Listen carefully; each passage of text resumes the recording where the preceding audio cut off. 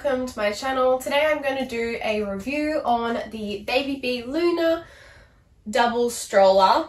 So I've just cleaned this stroller. If you want to see the video on how to do that, I completely pulled all of the fabric off the pram, including this little part down here in the basket, and I put it in the bath and gave it a scrub. It's up to you if you want to put it in the bath or if you just want to put it straight into the washing machine. But all of the information is on that video.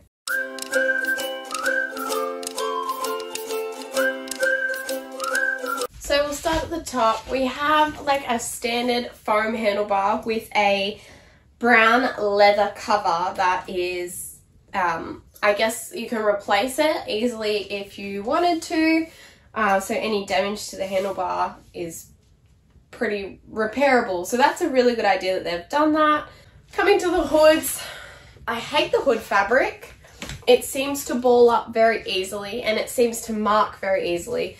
All of the ones that I've looked at online have, like secondhand, have got bally parts on their hoods. It's just like the fabric that it is. But it is basically a standard hood that you get these days. It has a little peekaboo hole flap at the back. I do like the gold detail of the little Baby Bee logo. It is very nice. But there's also nothing to hold it forward, like Velcro or anything, but it pretty much flips forward and stays there. So I guess that's not really a problem. No magnet or Velcro in them either. Then you have the standard zip. So the zips comes down and gives you more hood. You've got the air vents in the side on both sides. And of course both hoods unzip. And like I said, they both have the air vents. I really just don't know why this fabric has been chosen for the hoods, because it just seems to mark so much. They've got nice attention to detail with the same colour for the little zippers, so that's really nice that they've done that. And then the harnesses kind of follow in with that colour pattern, that style, with the, what colour is this? Like a goldy coloured harness, a 5-point breakaway harness, which is really nice. And as long as you keep them oiled with WD-40, they are really nice and pop open and break away very easily. So I really appreciate that. Just a little bit of WD-40 if you don't want to get it on your pram seat. Hold like a rag around it and just do a little bit of a spray and just leave it sit on the rag, so any that drips out will go on the rag and onto your pram seat. Coming around to the back, you have this part that can be zipped or unzipped. So 2 zippers either side. And then you can roll it up and allow the air to flow through. You've got a little elastic bit under there. So that folds up out of the way if you want the breeze to come through, or if it's a bit cold, you can have it zip down so that no breeze can get through. The hoods come off very easily, as you'll see in my washing video. Just unzip there and it will remove it, or if you need to replace your hood. The seats do recline and sit up, of course, so they're both reclined right now. If you were just to push up a little bit, you can see this strap. So all we're going to do is hold these 2 little rings with our one finger, and with the other hand squeeze this and pull it up, and then adjust it to where you would like baby to sit. So you have a decent sized basket down here, which is pretty accessible.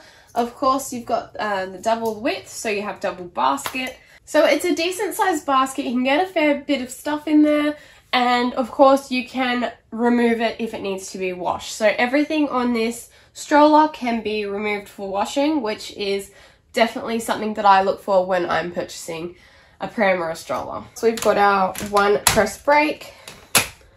It's quite handy when you have a nappy bag over that it's just on one side. Otherwise, if the nappy bag hangs in the middle, you kind of go looking to find it. Then when you realize it's just on the side, it's a lot easier just to come to the right of the pram and be like, okay, I know that the brake's on this side.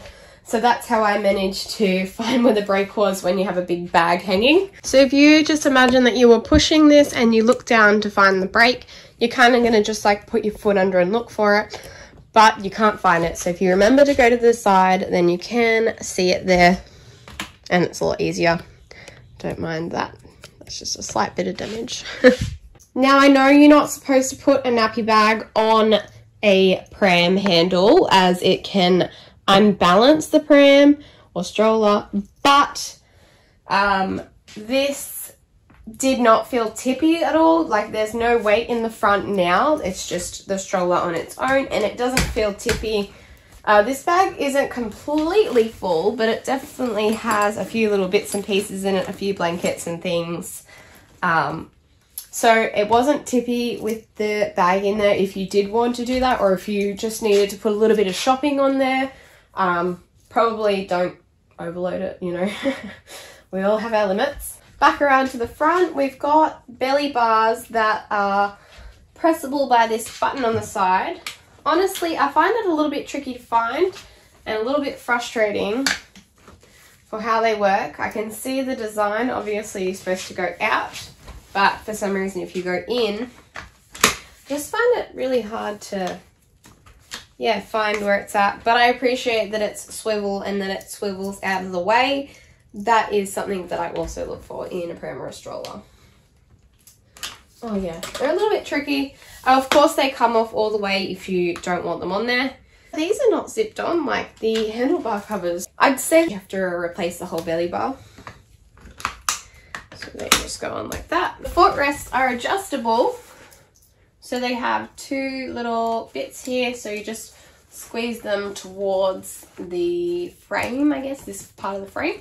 And then you can adjust it down like that. And then when you're ready to bring it up, you can bring it up one. I don't think it goes up and stays up. Not many do anymore. I guess if you really wanted to, you could do that.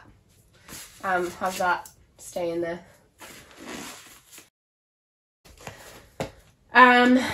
We've got the little decals here. Mine didn't appreciate being scrubbed. They're supposed to be gold. This one turned silver after a good scrubbing, and this one turned good. I didn't scrub it, but after it came out of the wash. Another solution to get into the basket is from the front. If you lift the seat up, you can get in there. Of course, we have front swivel wheels that can be locked for all-terrain.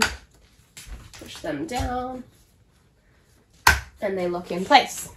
I feel like the seat sizes are decent. The hood height seems pretty high just to get your older children under the hood if it's a hot day. It looks like the hood height is a lot higher, and especially if the hood is back, then they have all the way kind of up to here without the hood, well, all the way up, yeah, without the hood touching them or like jabbing them in the head or like them sitting crooked like that.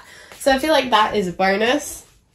There's extra headroom, although if they're that high, there's really nothing for them to like lean their head on back there unless they're like a pillow or something, because there's like a hard bar there. This pram is also supposed to fit through a standard doorway, which is quite bizarre to me. It does just fit, but it definitely seems like it could use some room for improvement.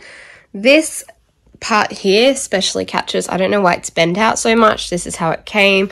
And the next thing that catches are the hoods. It's like this part here that catches. Like this part is too wide. So here's the fabric. You can see it's kind of marked. I have to also admit, it pushes like a dream. It definitely pushes very nicely with one hand, loaded up with shopping and stuff. It's very, I don't know, it's just nice. Although being a side-by-side, I'm not sure I like the width. I felt like I was kind of getting stuck in the shops. I guess I just haven't been out in the shops with a double pram for quite some time. So I think that I would just factor that in for the future. Of course, there's no, like both of the seats only face forward, so there's no option to have them face the other way. Oh, the Cocoon, I better grab that right now. This Cocoon is brand new. I just cut the little cable tie that was on here. If you're buying this pram brand new, I feel like you get good value for money, because you get with it, of course, the pram, the hoods, the belly bars. You also get I believe 2 seat liners, so 1 on each side, and a boot cover, as well as this Cocoon. You get 1 Cocoon, and I'm pretty sure you get like 2 rain covers, and I think I already said the boot covers, the 2 boot covers.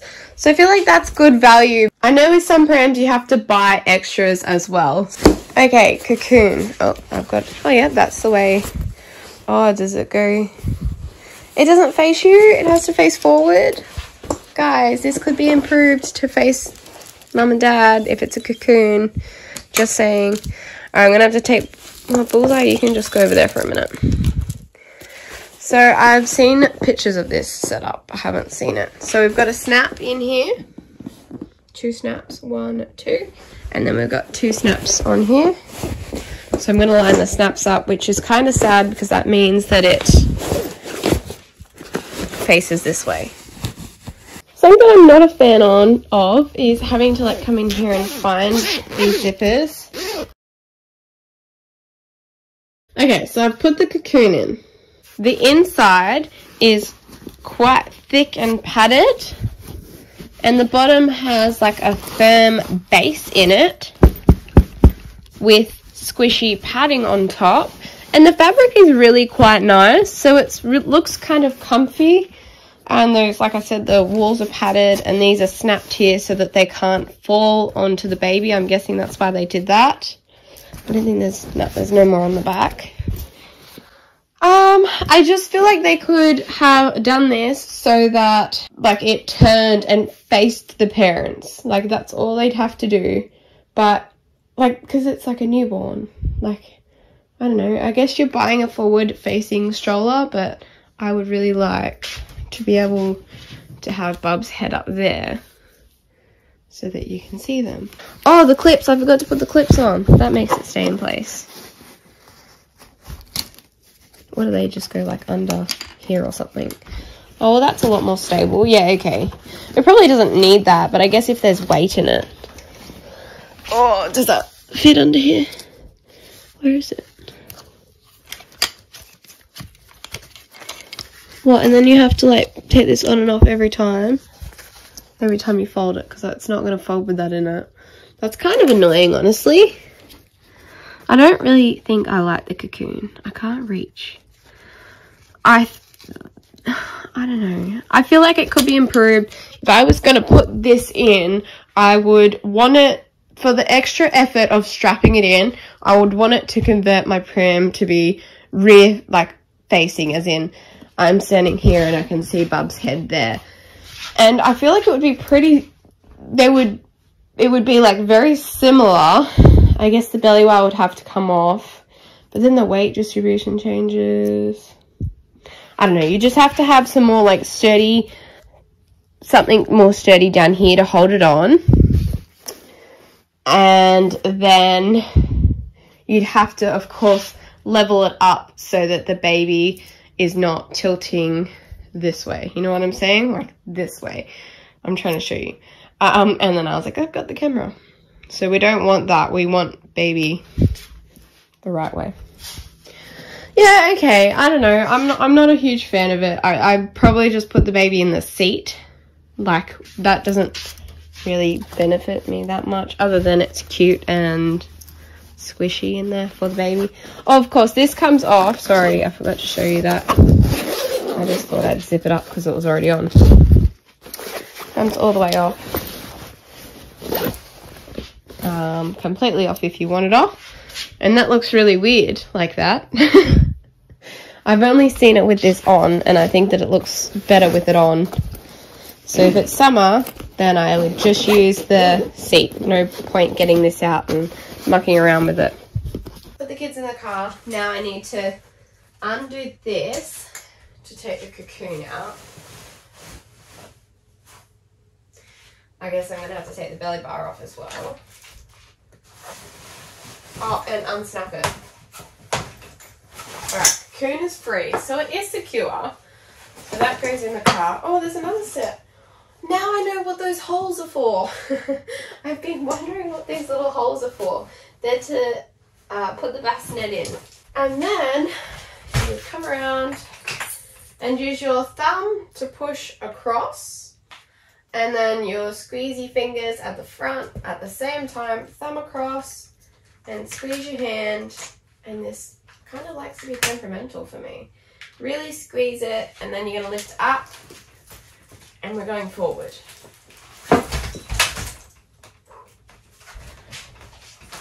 And here's our fold. It's not that heavy, you're not going to carry it, it's got wheels. I do find it very awkward to lift up. Now hear me out, I usually pick up, when I take a double stroller out, it usually breaks into like 3 pieces. So usually I've got the frame, oh my gosh, what is it? Okay, usually I have the frame and 2 seats, so it's in 3 pieces that I lift it up and put it in the car. So this is the frame and 2 seats all in one. There's a lot going on. It's quite heavy, but you're only lifting it up and putting it in the car. It did take up just about the whole boot of a little hatch. So there was room for some shopping, but it definitely took all the room upways in it. I mean, it's a double stroller. It is what it is. It's going to take up more room. It's actually a double stroller that doesn't come apart. When strollers come apart into pieces, that's when the folds take longer, and that's when they get a smaller fold. And sometimes even more risk of breaking them because there's a lot more moving parts. Whereas this just has that standard moving part. But I will show you how to fold it again because I did a bit of a dodgy version. So again, with the thumb and the hand, you got to really, I don't think I can do it. Maybe I need some WD. Oh, what if you're left-handed? Is it easier? Why is it easier to do it that way? If I like push with my left thumb versus my right thumb is a little bit dodgy, I'm not gonna lie. It's so much easier. Okay, and then it just folds over and goes down. I found it easiest to pick up by these 2 bars here. I kind of feel like that's actually designed to do that. And if you've noticed that the frame hasn't touched the ground and scraped, just the wheels are touching the ground at the moment. I guess that's where the safety comes in. Oh, there we go. It only just clicks on, but it's, no, it unclicked. I'm guessing that's gotten bent on my version. So if you had that, maybe you could like heat it up and bend it back into place. So anyways, to put it up, you would grab it out of your car by this frame. I feel like that's the easiest way. So put it down on the wheels. Just remember that it's on the front wheels and they don't have locks, so it will move a little bit. You're going to bend over and lift the handle, which is going to put the back wheels on the ground, and then you kind of just flick it out. Pretty good fold, but it doesn't feel heavy to push. Another useful little feature is when you're clicking the harness in, it won't allow you to clip it backwards, so like twisted like that, or like this one down to here or something like that. So I feel like that's helpful to make sure that the straps go in the right places. To purchase this pram, they are, I believe, made in Australia, or at least their main company is here in Australia. But these ones are currently backdated until May, mid-May, I think. I hope that you enjoyed this video, and I hope that it helped you make the choice to see if you wanted this stroller or not. If this video helped you, please don't forget to give me a big thumbs up. I have already washed it and there's a video up on that. So I did a bit of a deep clean wash, but it will show you how to do a quick wash on yours as well. Thanks so much for watching, and I will see you guys in my next pram video.